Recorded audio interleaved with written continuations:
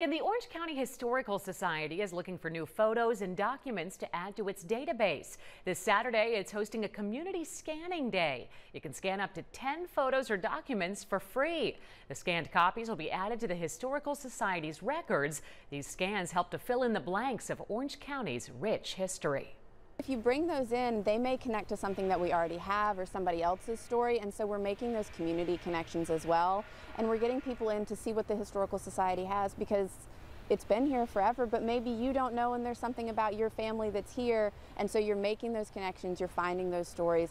The event runs from 10 to 4 Saturday at the Historical Society on Caroline Street. Well, there's